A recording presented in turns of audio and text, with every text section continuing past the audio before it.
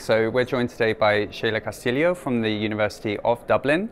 Sheila, thank you very much for joining us today. You gave us a really interesting talk on the evaluation of LLMs. Yeah. So do you think that LLMs and the hype of LLMs are going to match the hype that we saw of neural machine translation?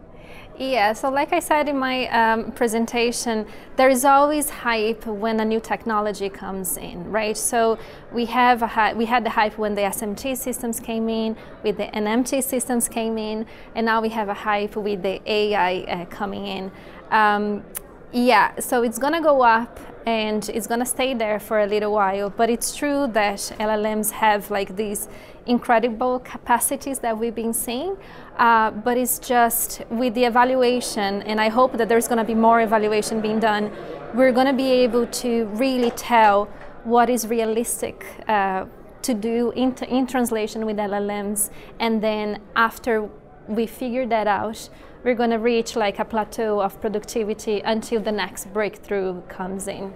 That's basically what has been happening in the past 50 years. So maybe a little bit faster now, but yeah, so yeah. Yeah, super interesting. So you were talking as well in your talk about the blue scores and how that's being used to analyze content that's been produced by LLMs, but it's perhaps not the best benchmark potentially moving forward. I don't know if you want to talk us a bit about that. Yes, so you know, automatic scores that are reference based. So blue scores, basically what it does is to compare the machine translation output to a reference translation. So it's just like it calculates how similar that translation is to this translation.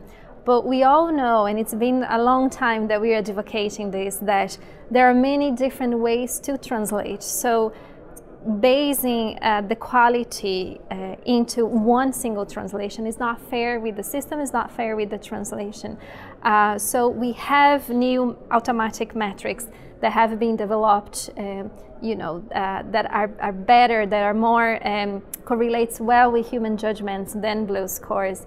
And so I am trying to teach my students, for example, and everywhere I go, that blue scores could not be the only metric that you use to evaluate quality. I think the best way for to evaluate a machine translation quality would be a mix of everything. So automatic metrics are very good to measure the quality in the development of the system. So you make an implementation and you need to know if it's working. You run an automatic metric and you say, okay, this implementation worked, I am gonna keep going that way.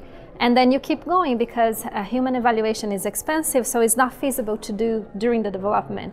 When you have your system finished to go into production and you wanna test if the quality is good, you need to put humans there, and then you need to develop an evaluation methodology that will answer the questions of, is this system good enough for what it was developed?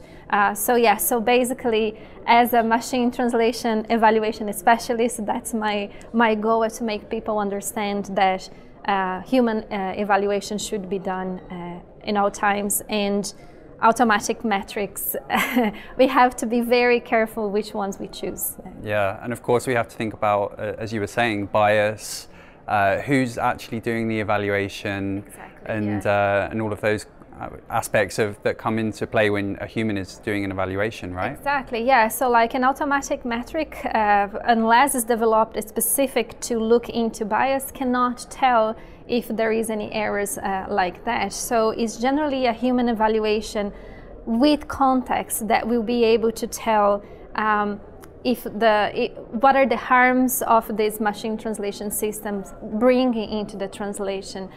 So this is another thing that I've been trying to get people to understand, is that you need to run human evaluation, yes, but you need to run that with context, because evaluating sentences in isolation, it's not enough to recognize all these problems. It's like bias is just one of them. It could be like gender bias or racial bias, or yeah, but we have many other, like lexical ambiguity sometimes cannot be identified if you just look at one sentence. because it's ambiguity, so it could be one thing, it could be other thing, and sometimes both of them make sense inside that sentence, but if you put back in the context, you're gonna see, oh, actually, it's that one and not that one. So we need context, and we need to have always human oversight for that one. Very interesting. Thank you very much for your time today. Thank you for having me.